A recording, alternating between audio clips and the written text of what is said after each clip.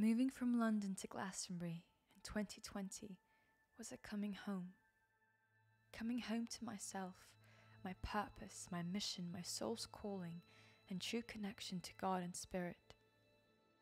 What I'd been searching for my entire life not only became real and tangible, but it is beyond anything I could have ever imagined. There are certain places on earth that will carry a strong resonance for your soul and spiritual evolution, whether it's because of a past life connection to that land, ancestry, or simply the energy of a sacred place which unlocks your full potential and purpose.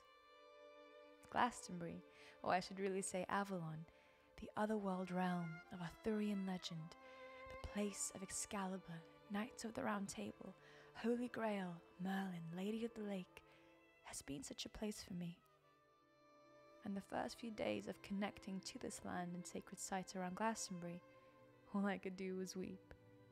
As I walked around the tor or sat in the apple orchard, praying by the sacred waters at Chalice Wells or the White Spring, I cried and cried and cried.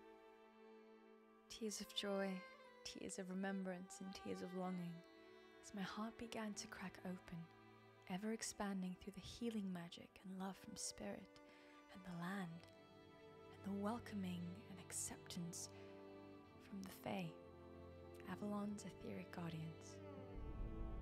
By seeking connection with the land and its beings, I have found unity within myself. With each new initiation, medicine journey, meditation, and Grail quest, I was always guided closer and closer to where I am now. And the Grail quest is of course never over, and I'm truly just beginning. It was because of the Sacred Isle that I finally understood how I can be of service to the land. This is part of my role as an Awenyd. Awen is a flowing spirit, the muse of inspiration brought forth from Ceridwens Cauldron of Life, the dragon womb of creation. To drink from the Awen, the Spirit of God, gives one prophetic insight, the gift of oracle, as well as creative inspiration.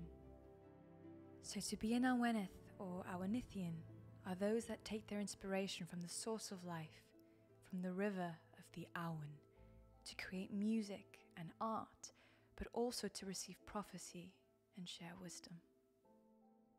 As the Awenydd of Avalon, I walk between the worlds to speak and sing of spiritual realms, the Otherworld and its inhabitants.